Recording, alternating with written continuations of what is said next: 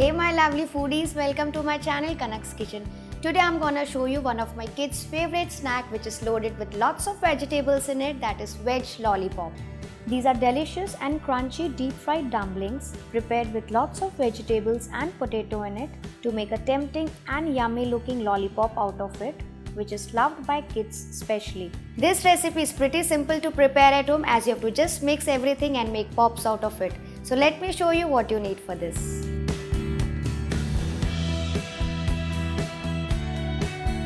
In a large bowl, take the boiled and grated potatoes along with the grated or crumbled paneer,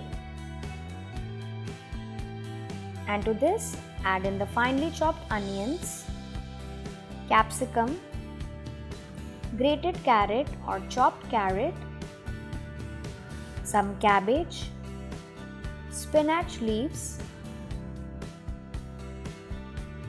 boiled and crushed peas, boiled corns, some finely chopped beans with some salt, red chili powder, cumin powder, garam masala, ginger garlic paste or crushed with some fresh coriander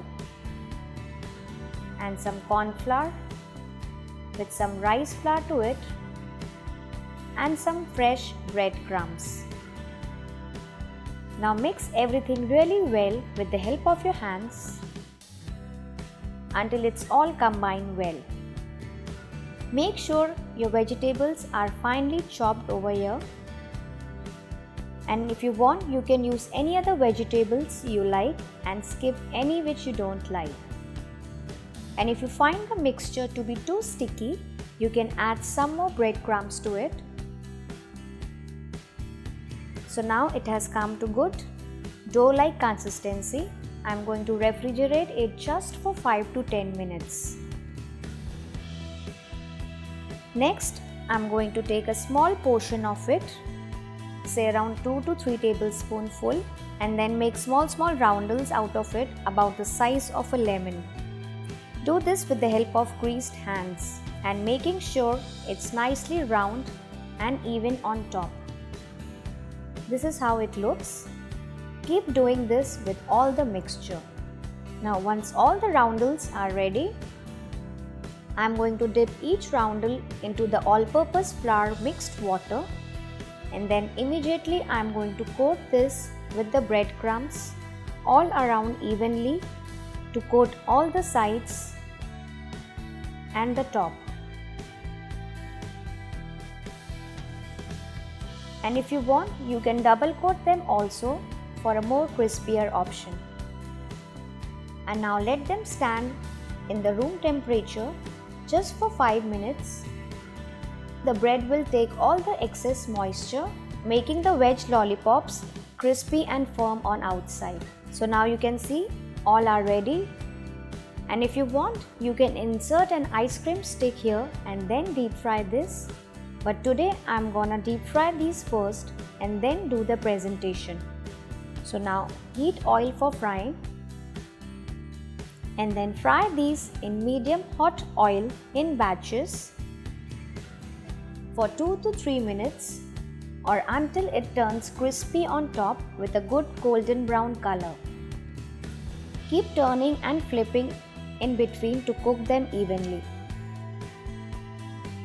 Once done, I am going to remove them on a kitchen towel. Now all my lollipops are nicely fried. You can see they have got nice color on them. Next, for presentation, I am going to take a wooden stick. This is the cake pop stick which I had, and in this I am going to insert a cherry tomato first. And if you want, you can cut it into half also. And next I am going to place a small piece of cheese cube in it. This is the regular processed Amul cheese I am using. And then again place a cherry tomato half, and finally the fried veg lollipop onto it. You can see how lovely it's looking with all the colors in it. Keep doing this for all of them. This step is perfectly optional, but I am doing this for presentation. Now all are ready. If you want, you can simply plate it up, or you can put them into small jar or glasses. So don't they look beautiful now? You can just serve them with some dip or ketchup on the side and impress your guest, and I'm sure they'll be glad to give you compliments. So hope you like my crispy and golden fried veg lollipops, and they look quite presentable on the stick with some cherry tomatoes and cheese in it. And this recipe is not only tasty, but at the same time it's quite versatile, as you can just put any other healthy stuff or vegetable which your children don't like in the form of these pops. Like you can also use some beetroot, you can use some oats, or even soya bean works great with this dish. So do try this for your children today only, and let me know what was their reaction below in the comment section below. And if you enjoyed watching the video, do share it with your loved one also. But before that, don't forget to hit the like button and subscribe to my YouTube channel Kanak's Kitchen if you haven't subscribed yet. I'll see you next time. Bye bye.